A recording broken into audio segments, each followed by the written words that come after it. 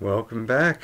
Once again, I'm your host, Carl Rising, and today we're going to talk about Mast Cell Activation Syndrome, which is a video that I'm doing on request, and this will be posted on all of the Facebook Candida groups, and I really hope that you guys enjoy this. It's kind of a underappreciated yet incredibly important component to dealing with Candida or other issues that will involve or lend to high toxicity.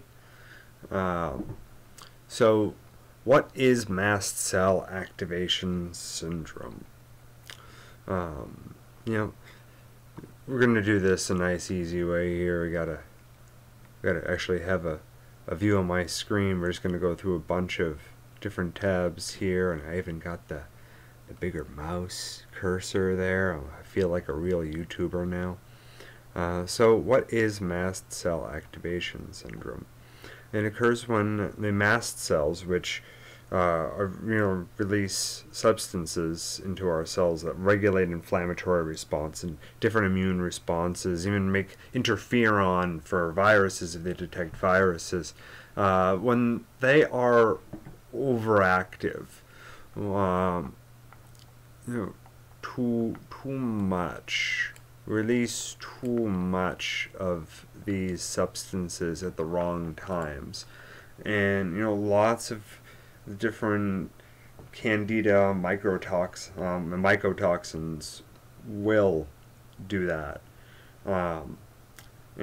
Candida promotes the production of histamine. We end up with a histamine intolerance situation,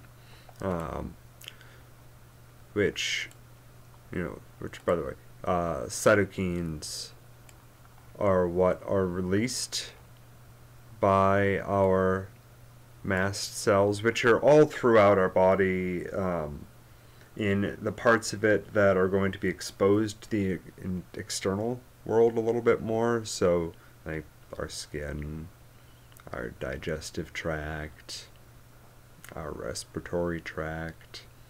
And we're going to get into some stuff later on here about smoking and also about respiratory viruses in general, especially in light of the current situation. So, histamine intolerance. If we have tons and tons of histamine in our system, as well as other oxidizing compounds, we're going to end up stimulating our inflammation response a lot, which, if we were already dealing with Candida inflammation, we're going to also just have inflammation just from their toxins. And eventually with histamine overload here, like, we're going to have a depletion of, and I talk about enzymes a lot in a lot of my videos, but a depletion of the enzymes that that help us break down things like histamine. Anything that we have an overabundance of, we will end up having a depletion on the reserves for the enzymes that we use to break it down. And that enzyme is DAO, which, let me see, where does that stand for again? Word soup. Mighty DAO enzyme. A diamine oxidase. Parse through the word soup of health. And, I just washed my hands. I'm at home by myself. Touch my face all I want. Go ahead, touch your face. It'll feel good. You're home. It's an enzyme that's responsible for breaking down histamine. Another one is this methylated transferase. It's N-acetyl, which means it's prepared. Methyl, which means it's bound with methyl already, which we need to bind. We need to methylate everything before we can use it. It's an interesting little thing about molecular biology. Methyl is very important. Transferase, which is that's a neurotransmitter. But these guys feel here. These guys, this lady, Dr. Jill Carnahan, who's an MBA and ABIHM. She's got a lot of letters. So she's got a really good-looking article here. So I think she's a good person to read up on these issues from. I picked a lot of really good sources, I feel. I hope you guys enjoy these. They're going to all be in the description below. All of the websites that I'm using are going to be in the description below. So, found in the kidneys, the thymus, in pregnant women, rises significantly, found in the placenta. You got to keep histamine down. You got to keep inflammation responses down in these places, especially like the kidneys.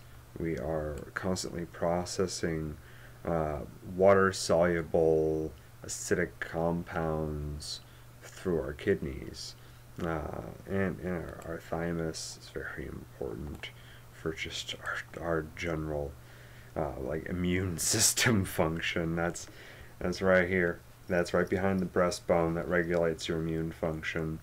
And in the placenta, you want to keep blood flow going to that baby, otherwise it's going to starve. It's kind of like an extra body part for those 9 months. It's found in the small intestine, in the two sections called the jejunum and the ileum. When foods high in histamine pass through this part of the small intestine, DAO breaks it down and prevents it from entering the body. When you have sufficient DAO, nearly all the histamine that passes through your digestive tract is broken down and therefore doesn't cause issues. But if you don't have enough, it can cause histamine levels to rise. And if this goes on long enough, it can cause histamine sensitivity, chronic inflammation, or what we're here talking about today, Mast Cell Activation Syndrome. Which is, just to get back to mast cell for a second, we have two different kinds of immune function. Here we are. We have our innate, or H1, what we're born with, and then we have our adapted immune function, which is the H2.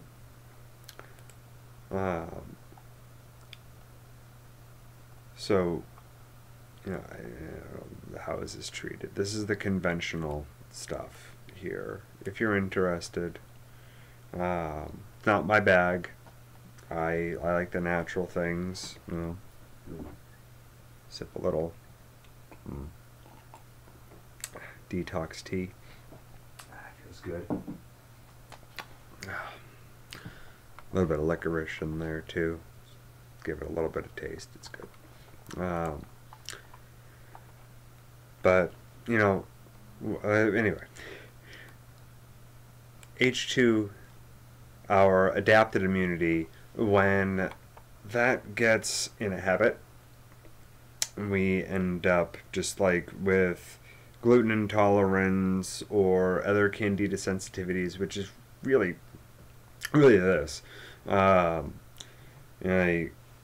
We end up with our immune system overreacting to things, burning itself out, getting low on all its enzymatic resources, and just not being really ready to deal with threats when they really arise, when external threats come in. As you know, Candida is a parasite. It won't kill you. It'll slowly terraform your body. You'll die of complications. You'll die of diabetes. You'll die of intestinal issues. You'll die of malnutrition. You'll die of all sorts of other things. But, you know, Candida won't kill you directly. You would have to completely be eaten by it for it to kill you directly. Just be one giant pile of psoriasis, which I wish on no one. But yes, so we have here from Alison Vickery, who is a health coach, by the looks of it here. Fungal infections, histamine intolerance, and mast cells. Fungal infections, histamine intolerance, mast cells, crucial connections overlooked as one of the source of histamine intolerance. So that's just what I was just saying. This is an overlooked thing. This is an underappreciated problem that goes along with Candida and causes a lot of other chronic inflammatory problems in the body. Especially in the skin, it can it can cause problems, I think, in the joints, just because our inflammatory response is through the roof, and those are right next to our skin. So it's a pretty local area. Like if I have a mast cell flaring up, releasing a lot of histamine in my elbow skin here, so this little skin I'm pinching here, that could affect my elbow. That doesn't feel good when that kind of thing happens. But, you know, mast cells, you know, they're not the enemy here. Just remember, mast cells designed to identify pathogens. When they identify pathogens, they trigger an acute inflammatory mediator, which calls more cells into the infected site.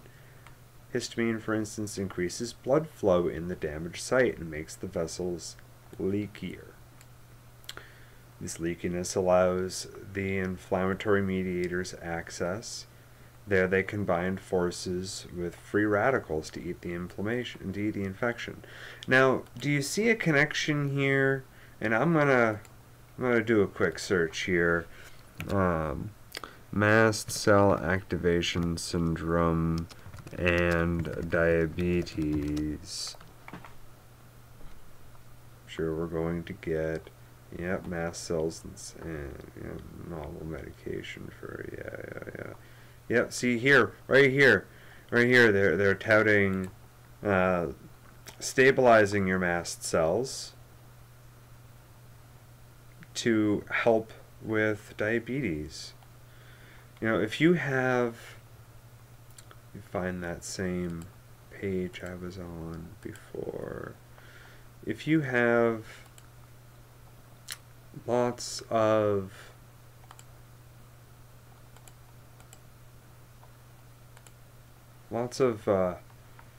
stuff going on with histamine, mast cells, and releasing, utilizing free radicals. Let me find that page again here.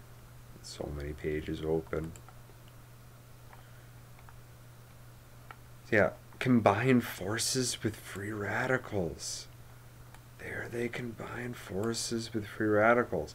If you have lots of free radicals and constant swelling and making leaky, damaging, compromising your blood vessels on a consistent basis, that's going to lead to diabetes. That's going to damage your blood vessels, and you're not going to be able to pass sugar out of your blood. And you know, there's a reason why antioxidants are pretty much the #1 thing for treating diabetes naturally. You anything that has a natural insulin, of course, like bitter melon. But you know, you have to have blood vessels that are healthy enough to allow passage of sugar and other nutrients and waste out of tissues. You know, you get breakdown of tissue in places where the circulation is harder, you know, like the fingers or the feet. And yes, we're home on quarantine. These are my slippers. And,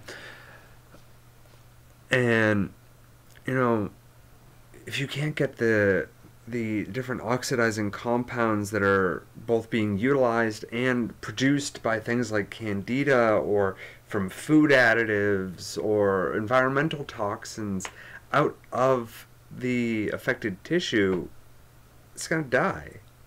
It's going to have cancer. It's going to need to be amputated. Something is going to go amiss with that tissue.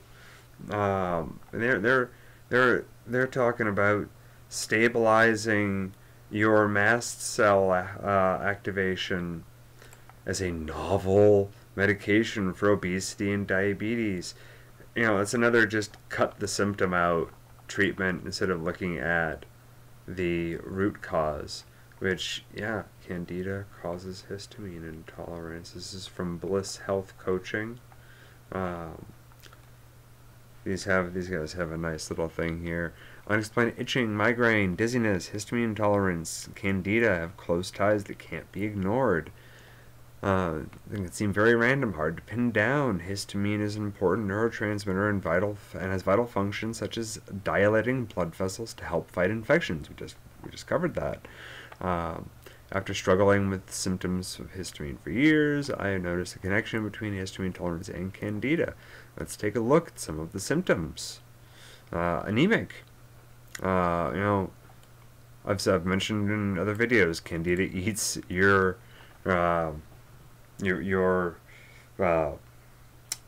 iron out from underneath you in your digestive tract. It likes iron. You know, smells, perfumes, causing migraines, liver's backed up, low blood pressure because the blood vessels are dilated all the time, acne because there's inflammation and backup of compounds that need to be flushed from the tissues, muscle wasting. Candida itself produces some mycotoxins that have a degrading effect to muscle tissue. You know, muscle wasting, if you're not careful, you don't detox right during Candida die-off can be a thing. Rapid heartbeat while your body is dealing with all these hyped up inflammatory responses. You know, fungal infections, you know, because your tissues are acidic from all of these free radicals and all this histamine, anxiety. Because you're on edge with with your system up and your immune system up, and, you know, lack of neurotransmitters because of a Candida thing going on in your gut, crowding out the bacteria that would make your neurotransmitter precursors, things like serotonin. Protein in urine. You know, there's a lot of mast cells in the bladder, in the kidneys. You have an infection in the kidneys. You have like Candida living in the kidneys. Protein in the urine. Memory loss because of brain fog. And so these are almost like one thing. Confusion. These are like these are three things. Skip the protein, and these are all like one thing. Allergic to many medications. Liver's backed up. Dizziness. Inflammation in the blood vessels in the head. Hard to regulate body temperature. You know, blood vessels are all over the place. Cold sweats, blood vessels all over the place. Sinus infections, tissues. You see this all goes on. A lot of this frequent urination because the urinary tract is disturbed. Shortness of breath because the lungs are inflamed. arrhythmia because the heart is beating offbeat because the blood vessels are overly dilated. All the loss of appetite because of inflammation in the digestive tract, and the liver not wanting to deal with anything else at the moment, and the kidneys either. You know, tissue swelling, hive. I've dealt with this stuff a lot myself. I hate getting out of the shower and seeing hives after dealing with hot water, the chlorine in the water in the shower, and the compounds in my own system. It's annoying. It's gotten a lot better. These are process. All of this is a process, guys. Takes time, takes work, takes diligence, but fix this. It's just moving stuff out of the body that shouldn't be there, and when you're dealing with toxins, it's a lot easier.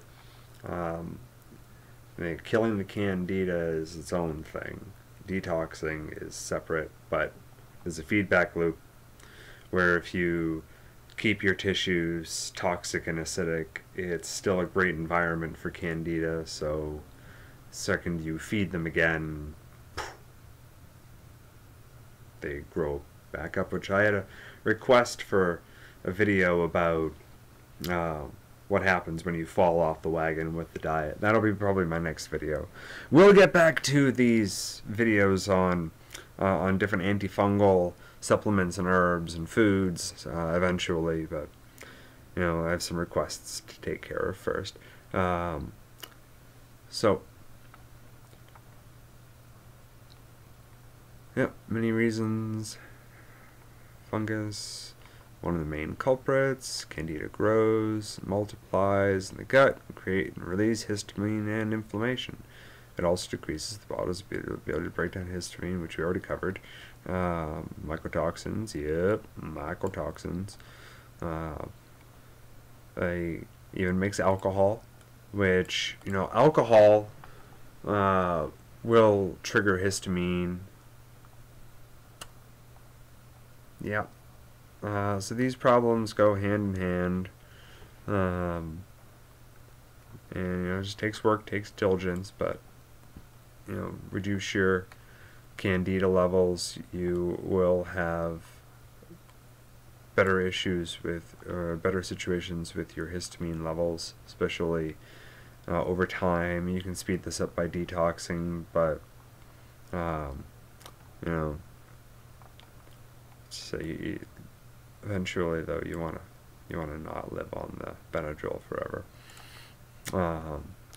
Eliminate everything in your environment that causes you reactions, so you know, like switch to cleaning products, you know, get rid of like toxic body care products, switch to something healthier. Yeah. Here we have, once again, fungal infections, histamine intolerance, and mast cells. We're going to go down also to viral infections. When it comes to viral infections, process is very similar. Activated by viruses via specific cell surface receptor, which triggers the release of mediators, mainly interferon, which I mentioned earlier, that elicit an antiviral immune response. However, there is evidence that mast cells can be harmful in viral infections. One study showed that in response to a respiratory virus, mast cells could exacerbate or lead to the development of asthma. You know, if your bronchioles are getting really tight and you're getting a lot of chronic inflammation, which leads to scar tissue, which leads to chronic inflammation, which leads to scar tissue, yeah, asthma might be right down the road.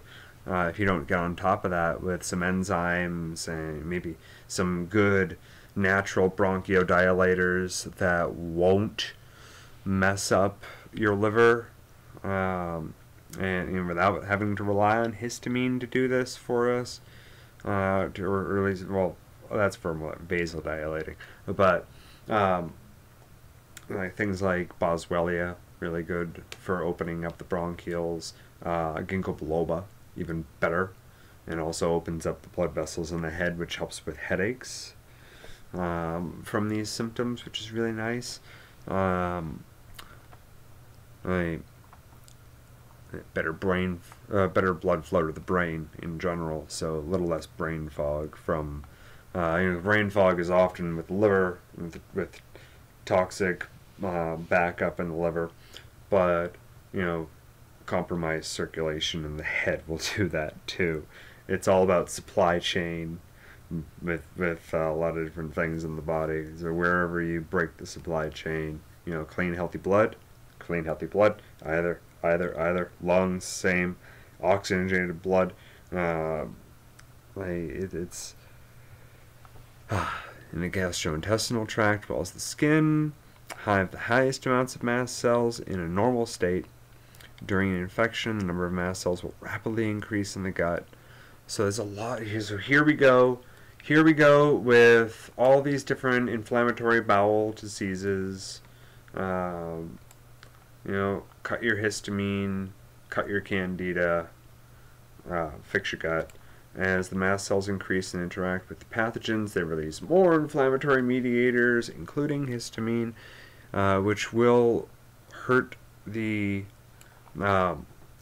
structural integrity of your capillaries and veins in your intestinal lining,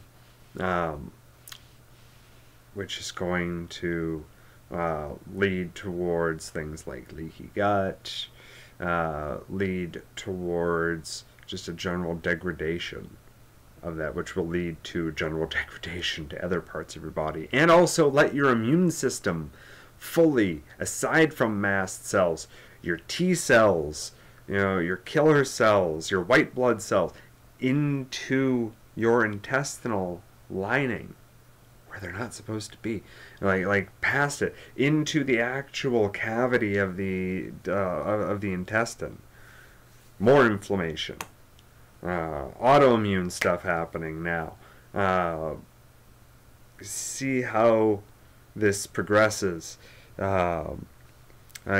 have Candida overgrowth, histamine production, compromised blood vessels and lining.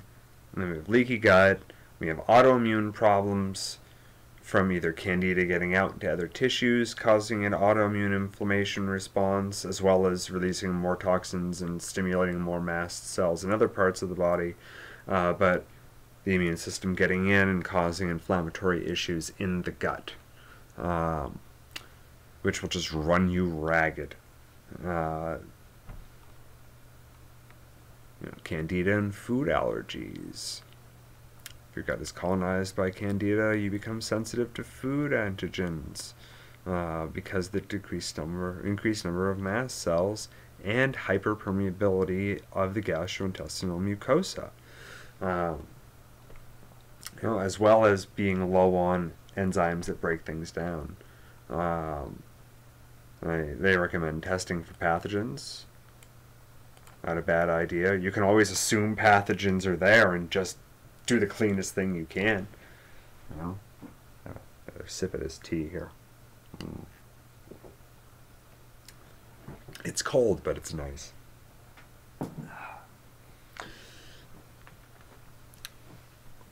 So, yes. I already talked about respiratory stuff, but we have a whole page here talking about coronavirus and mast cell. Branches of the immune system. That's that H1 and that H2. The innate that you're born with, like reactions, and the adapted reactions. The current state in regards to the H2 of the immune system inflammatory response in someone with histamine intolerance of Mast Cell Activation Syndrome. Yeah, this is the release of inflammatory cytokines, which are little protein bits. They're signalers. induced by both histamine intolerance and COVID-19. Oh, here's what I was looking for earlier that cleanly defines what I just said. The innate and the acquired immune response. So yeah. So what can we do about this? Aside from detoxing, aside from killing Candida, what else can we do? We can stop putting things into our body that straight up contain or elicit the production of histamine. So which foods are high in histamine? This is from Medical News Today, which of course, this is going to be all this is going to say COVID-19 like 18,000 times in my video, because everyone's got a banner. Histamine intolerance occurs, buildup of drugs, medications, environment, nutritional deficiencies, and diet can lead to histamine. Yeah. Everything I was just saying here. Factors that lead to histamine intolerance cause the following: increase in how much histamine a person that releases, an increase in the effectiveness or abundance of the diamine oxidase, or DAO, the primary enzyme that breaks down ingested histamine. And, like I said, finite resources, decrease in the effectiveness or abundance of the other enzyme, this methyltransferase, or HNMT, an enzyme that helps break down histamine within the cells. So this is in the gut, DO is in the gut, and this histamine and methyltransferase is produced within the cells. It's fairly rare, impacting 1% of the population. People often mistake it for other conditions such as food allergies and gastrointestinal diseases. So this is this is probably one of the most important lines here for anyone dealing with Candida issues. Smaller amount of the population, but I would guess that a good amount of the people who are dealing with severe Candida issues are also dealing with this. So most of you who would be looking this up based on Candida are seeing this from the Candida group. So causes, yeah, many foods contain it. Let's see. Common factors that interfere with levels of your important enzymes for histamine are prescription drugs, for example, airway medications, such as this theophenylline, heart medications, antibiotics. They just wreak havoc on your gut and destroy all your guys that keep Candida down. Antidepressants, because they suck serotonin up out of your gut to your brain, which takes away from inflammation mediation. Antipsychotics, same deal. Diuretics, we're gonna just constantly dilate things in the urinary tract. Muscle relaxants, because they're gonna mess with function of things in your tissues and your muscles there. Pain medications, just toxic things, gastrointestinal medications, nausea and gastroesophageal reflux disease, GERD medications, because they throw off your intestinal pH before they even do anything else. Malaria drugs, tuberculosis medication, so like respiratory things and things that have to do with blood vessels in the head and the digestive tract. Pain, a lot of these NSAID painkillers, your synthetic aspirins, not your classic white willow bark aspirin, but, or was it white willow or white oak? Either one. They're almost the same. Very helpful. Proxim, all these different NSAIDs here. Alcohol, intestinal conditions or injuries that compromise gut lining or affect digestion, liver conditions. All of this is repeating. But we're going to paint a picture here, and no matter how many times we have to color in the same pixels in the picture as we go through these pages. Being deficient in vitamin B6, C, copper, or zinc, which, if you're deficient in those, you probably have a Candida issue. Extreme or toxic stress. Talked about stress and its effect on our digestive bacteria, our intestinal bacteria. Low oxygen states, Candida eats our iron. Injury or trauma, cortisol affecting intestinal bacteria populations and ratios. Temperature extremes, throwing our system off.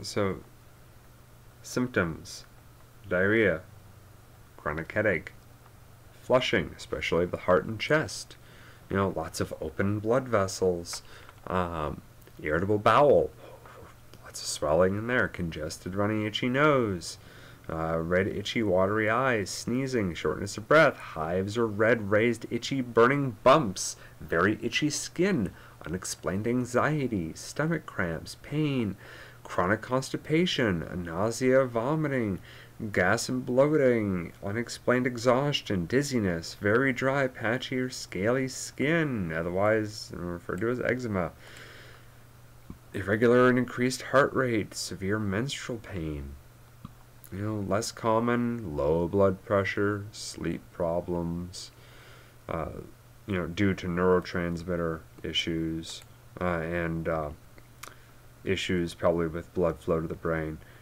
swelling around the lips, eyes, occasionally the throat, tremors, and passing out a lot, loss of consciousness. We make histamine from histidine. It's a non-essential amino acid. It's a semi-essential amino acid. They say children should get it from food, needed in humans for growth and tissue repair, important for the maintenance of myelin sheaths. And so histamine and its precursor, histidine, have some important roles to play. It's just whether or not things are, overreacting in the system. Let's see. So, one thing we can do is avoid foods, too, not just a lot of medications that cause high histamine production, but avoid foods that are high in histidine in the first place. Pork chops, very, very high in histamine. Pigs don't sweat. I've said this before, pigs don't sweat. So you're really not gonna have a piece of meat that's low on fat-soluble water-soluble toxins. Beef, though, beef is healing for a type O's intestinal tract, but everything in moderation. Lean chicken breast, tuna. This might have something to do though with a lot of this, just like how pork is number one, with the quality of our conventional meats. How healthy, if it's firm tuna. Canned navy beans, milk, seeds can be a little high in it sometimes.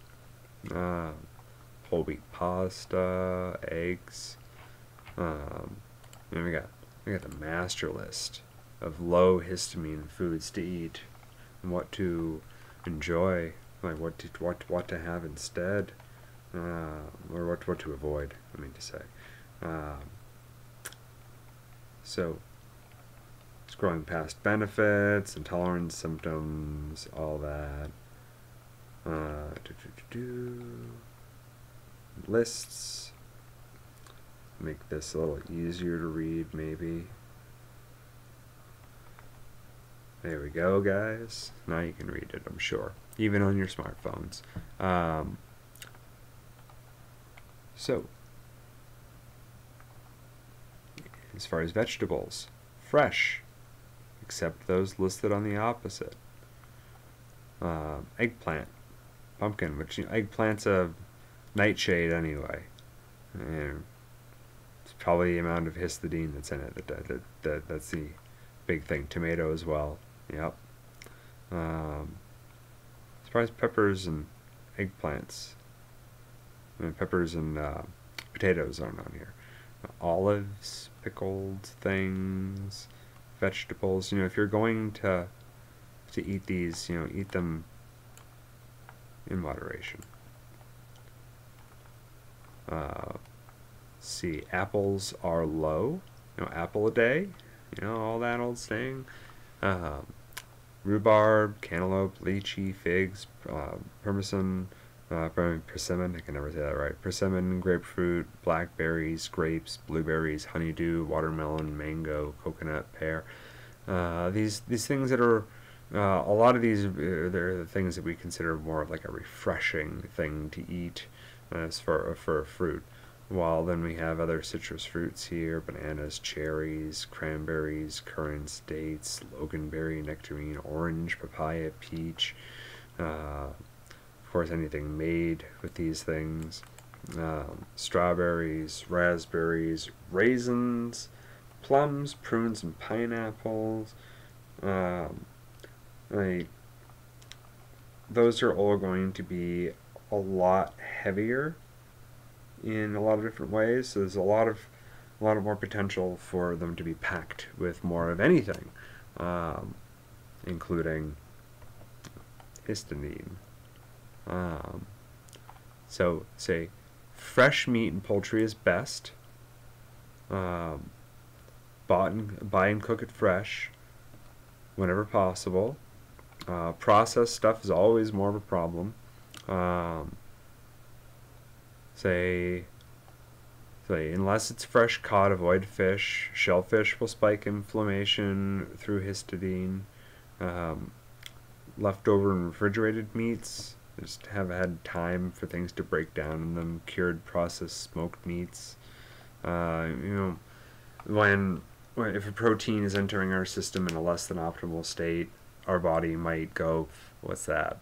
And produce histidine, or produce histamine full on from the mast cells.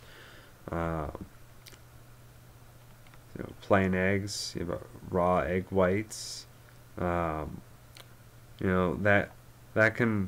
might have something to do with the whole thing about having raw eggs when you're training for strength training and such, because you're trying to dilate the blood vessels in the muscles, trying to get more blood flow in them. I don't know.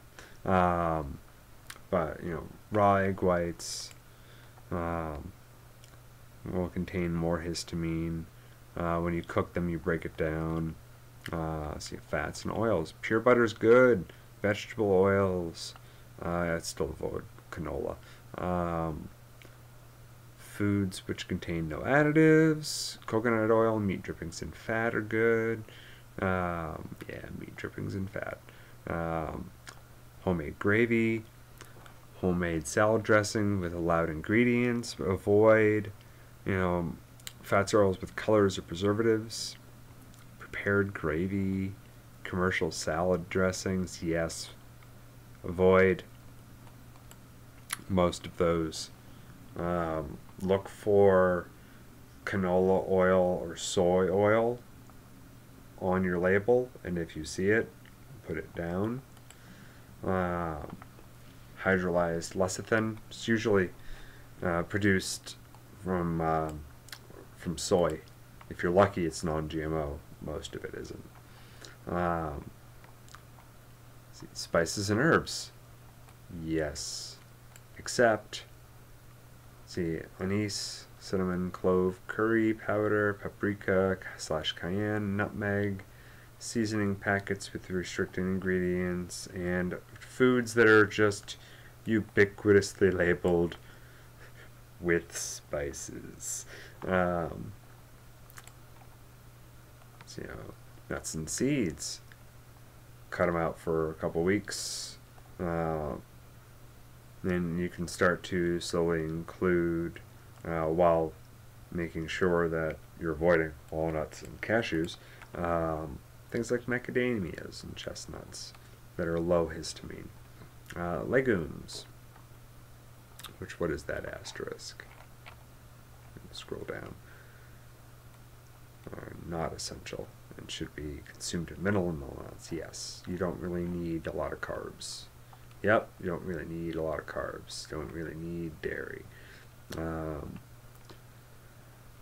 See, avoiding soy, lentils, beans, peanuts. I mean, even if tolerable, keep it to a maximum of a half a cup, which is still a lot. Really think about it, as long as your portions aren't like this in the first place.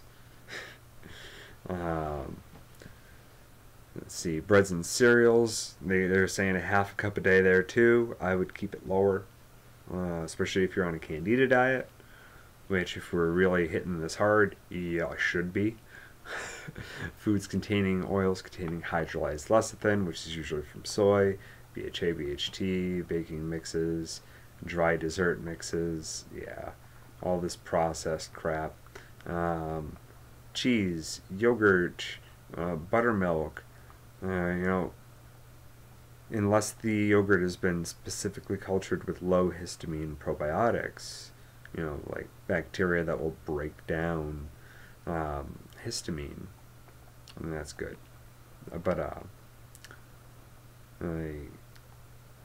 if tolerable, bring it back in. Sweeteners, recommended to only use when necessary and in minimal amounts.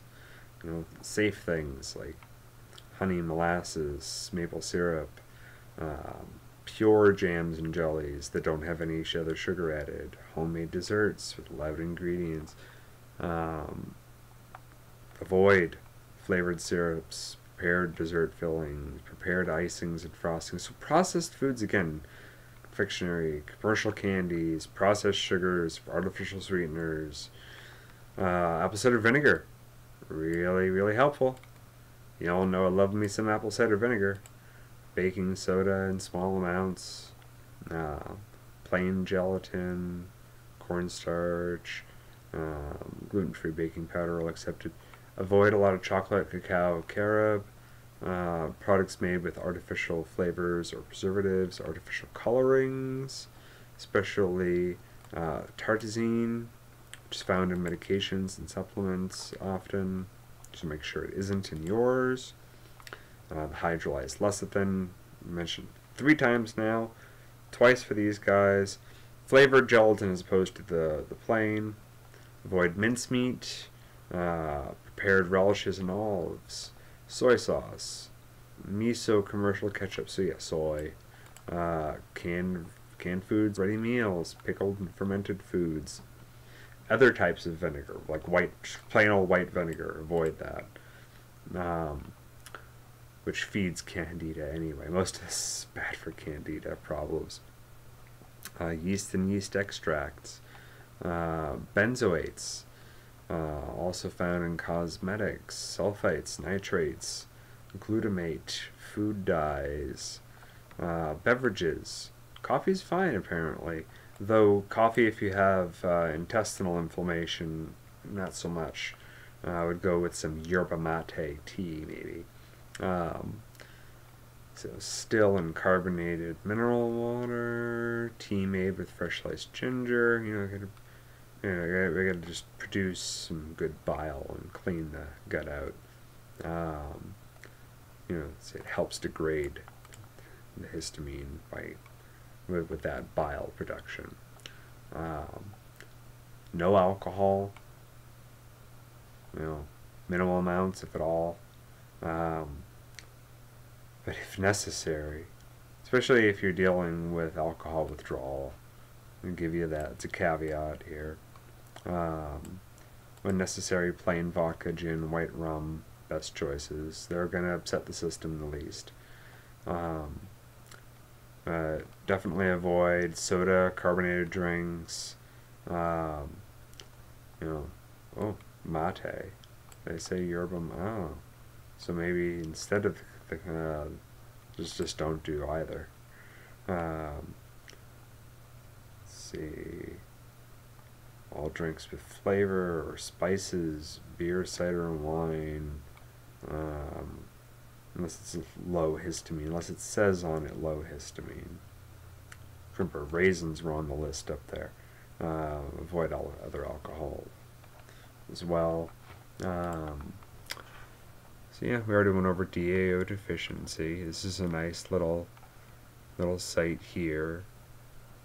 A lot of good visuals here. On so 20% of patients experience one or two of the associated symptoms. 41.3% of patients experience 3 to 4 of these symptoms. 33.8 present more than 5. Yeah, most frequent ones are, of course, the migraine, vascular headaches, gastrointestinal disorders, dermatological disorders, soft tissue pains, often diagnosed as fibromyalgia, chronic fatigue, ADHD problems, what we call ADHD. It's a nice little simple thing here.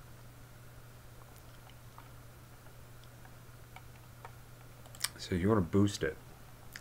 You want to boost this DAO and break down this extra histamine in the gut.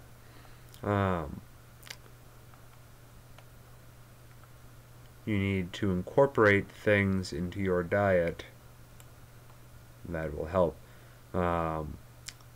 Omega-3 fatty acids, saturated fat, phosphorus, calcium, zinc, already mentioned zinc earlier, magnesium, iron, B12, as well as that B6 from earlier. Include, olive oil was already said is okay, wild-caught salmon was good, walnuts, yep, boost.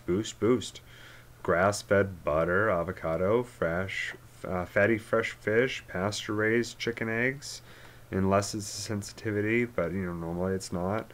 Phosphorus, you get your almonds, your broccoli, your white beans, once again your pasture-raised chicken eggs. Calcium, we got plenty of good dark leafy green options, broccoli, beans, though avoid a lot of the beans, according to that other page there. Same with the lentils, and the almonds even. Grass-fed meat when you can. Grass-fed or free range. Magnesium. Pumpkin, they say avoid pumpkin on the other one. But, test it out. As with anything, test it. Iron, good sources of iron here. Avoiding DAO blocking foods if you're having trouble with histamine. One thing you would avoid is alcohol. They share a metabolic pathway, histamine and alcohol.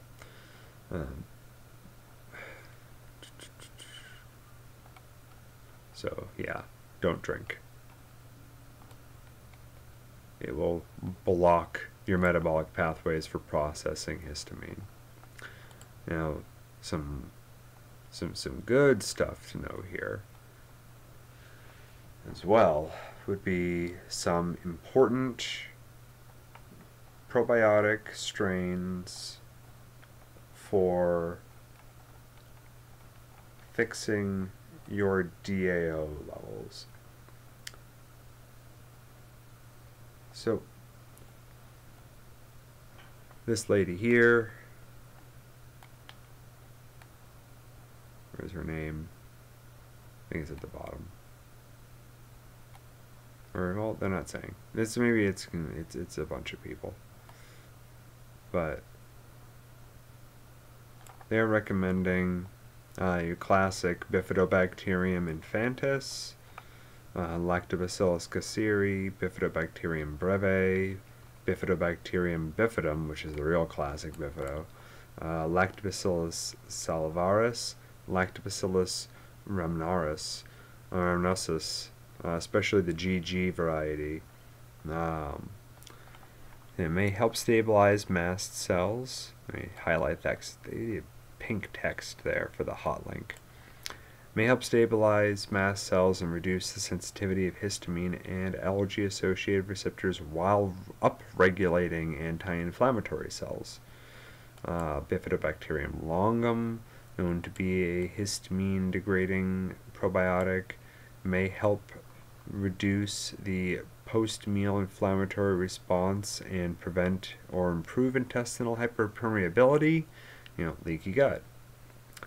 So mast cell activation syndrome is probably a precursor to leaky gut. So if you have leaky gut, you probably have some undiagnosed mast cell going on.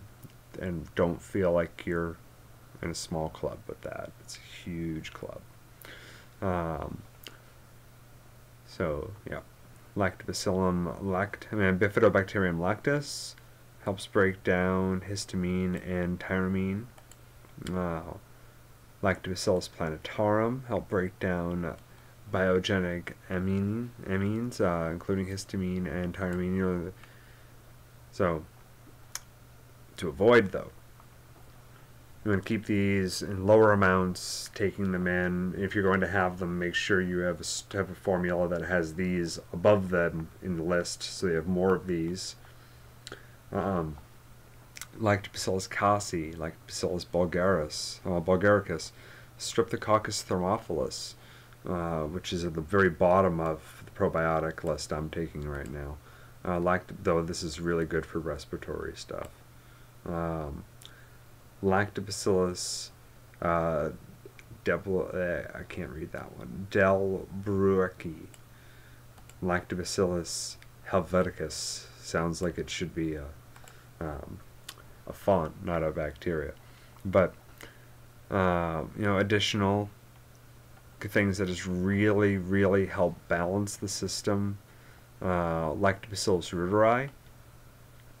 So although many low histamine foods put this bacteria strain in histamine producing category, Lactobacillus reuteri is an interesting case. In addition to raising histamine, it's also helpful in raising levels of anti-inflammatory cyclic adenosine monophosphate. Remember, phosphorus was important. Saccharomyces boulardii, they just help regulate issues. They don't even culture in the body. These guys move through killing Candida and dropping off like care packages of complex sugars for your beneficial bacteria. Lactobacillus lactis strain is still being debated, but that's one to look out for. Lactobacillus, Lactococcus lactis, used to make some high histamine foods, but some studies found it to be histamine neutral. And of course, most classic, Lactobacillus acidophilus, been heavily studied by professionals in lower doses, below 1 billion culture forming units, appear to be histamine neutral while reducing inflammation and improving gut health.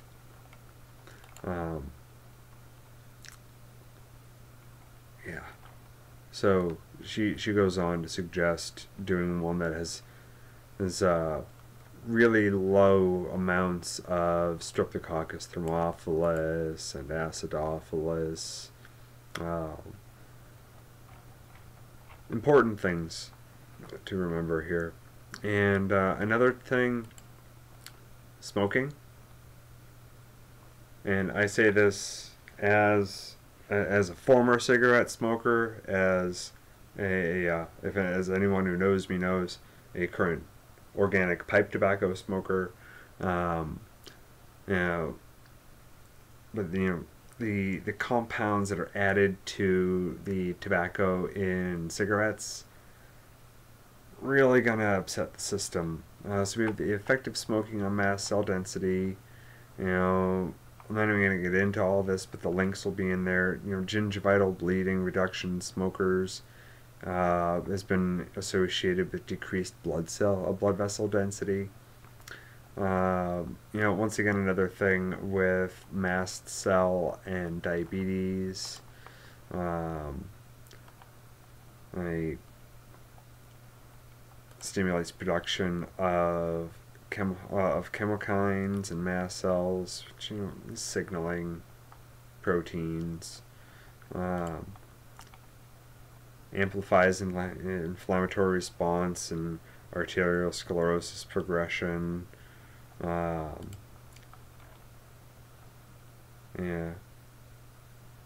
Anyway, back to this here, which I'm going to end up listing this in my sites as well, since I looked it up while we were working here. But yeah, Mast Cell Activation Syndrome, histamine intolerance, histamine overload, DAO deficiency, all Candida, environmental toxins, but largely Candida issues, dietary issues, possibly smoking issues. Fixable, though, if you just get on top of it. I hope this was as clear as possible with my very rambling and meandering style today. It's been a weird last couple of weeks, being home from work but not be looking for a job because I'm on quarantine at home while my place of business is closed for the month. But yeah, in a nutshell, Mast Cell Activation Syndrome. Once again, all of these links will be in the description below. Feel free to like, share, subscribe for more content and to help me continue making these videos. It would be most appreciated. You guys take care.